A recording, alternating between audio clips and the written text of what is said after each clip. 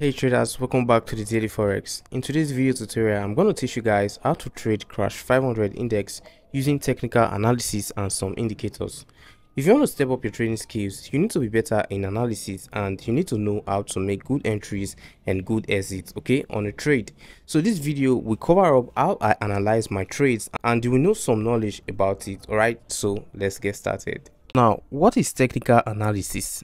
Technical analysis is when you are looking at the market prices and pattern, putting all your focus in it. By doing this, you will clearly understand how the market works and also going back to the previous history on a trade. Okay, so if you go back to the previous history of a trade, you will see how the market has been. So by doing this, you can now predict the future of the market. Okay, and also using some indicators along the line to help you achieve this goal. Okay, so now we're looking at a chart on Crash 500 index, right? We're looking at the charts at Crash 500 index. Okay, and what we're using here is three indicators and we're going to be using technical analysis as well. Okay, so now you clearly understand what technical analysis is. It's when you are looking at the price on the market. Okay, now the market right now is the chart and you're looking at the price. Okay, you go back to the previous chart, meaning the previous history, and you check how the market has been so you can predict the future. Okay, so some kind of market usually goes the same way in a short period of time. Okay, some kind of market goes the same procedure, follow the same trend lines for a short period of time. Okay, now if I want to enter into this trade, what I'll do is to go to a higher time frame. I'll go to a higher time frame like the 5-minute time frame. Okay, then I will zoom out.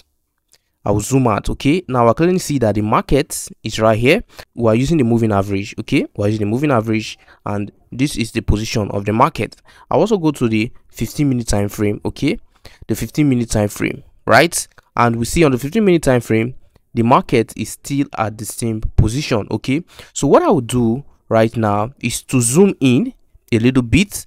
Now I've zoomed in a little bit and I'll see that this market is currently going on a downtrend.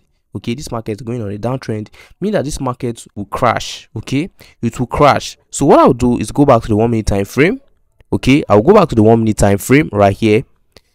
Now this market has been buying. Okay, you can clearly see that it has gotten about 4 candlesticks from the market. So you won't want to enter into the market with this position. You want to wait after the spike, because if you enter into this market right now, the spike is going to happen. Okay, the spike is going to happen because when you check on the higher time frame, you can clearly see that the market is selling. Okay, right here the market will sell, so you don't want to enter this market during this position. And the indicator which we are using right here is the MACD, the moving average, and the RSI. And on the MACD, on the downtrend of the MACD, it's always a sell. Okay, it's always a sell, meaning that sell always happen. Okay, spikes. Okay, spikes. The spike is this red line right here. It always happens during the downtrend of a MACD. Okay, so you don't want to enter the market during this time. Okay, the position you want to enter into the market is on an uptrend of the MACD. So if you are trading and you don't want to use indicators, because most people don't always like using indicators to trade, right? So if you want to use only technical analysis, what you do is to clear out the indicators from the charts. Okay, we'll clear out the indicators from the charts and now we're using just technical analysis to trade this market. Okay, we trade this market while using just technical analysis. Now we're going to a higher time frame, the 15-minute time frame right here. We zoom in. I'm not going to enter the market right now because the market is going to sell. Okay, it's going to sell because this market is in a downtrend. Okay, this market is in a downtrend right here. It's a downtrend, so the market is going to sell. So we're going to wait until after the spike before we take a buy position. Okay, after the spike, take a buy entry from this market. Okay, I see most traders making mistake by just entering into the market without proper analysis. So before you enter into the market, you need to plan your trade. You need to go to a higher time frame and check to see how the market is doing on the higher time frame. All right, if the market is selling on a higher time frame and the market is buying on a 1-minute time frame, the market would sell on the 1-minute time frame. it won't be for long. Okay, so in a short period of time the market will sell on the 1 minute time frame, but if it's selling on the 1 hour time frame, it's going to sell on the 1 minute time frame with a short period of time. So you go to the higher time frame and confirm your trade. When you go to the higher time frame, you confirm your trade before going to the 1 minute time frame if you are a 1 minute trader. Okay, I hope you understand what I'm saying. Then if you want to get a proper analysis on the market, you add the moving average. Okay, the moving average, so that you can see the trend line. You add the moving average right here. Look for the moving average. Okay, look for the moving average. This is the settings period on 200. The shift is 0 while the method is exponential, and you apply to close. While you put it on all time frames, then the style is going to be on 2 pixel, while the color, you can use any color of your choice, but right now I'm using purple color. Then after that, I'm going to click on done right here. Okay, then I'm going to zoom out. Okay, like I said, this market is on a downtrend right here.